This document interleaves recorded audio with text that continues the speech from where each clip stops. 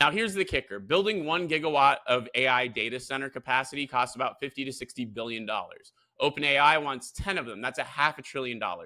Forget climate change. The real existential crisis is OpenAI melting down the US power grid while trying to train GPT-6 to write fan fiction of your favorite anime or whatever your weird stuff you Google on the internet. So what does this mean for you exactly? The humble investor, the degen supporting a drug habit, the virgin who's trying to get laid finally by that hot girl that was ignoring you all those years.